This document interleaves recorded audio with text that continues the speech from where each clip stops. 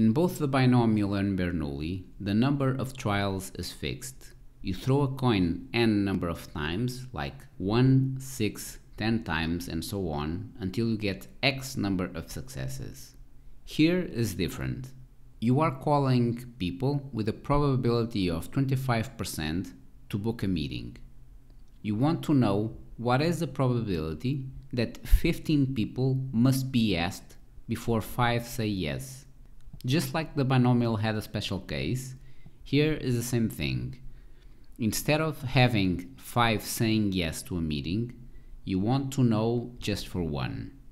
So, what is the probability that 15 people must be asked before 1 says yes to a meeting? Use the exact same formula, but notice that at the bottom from the previous formula we now have 1 minus 1.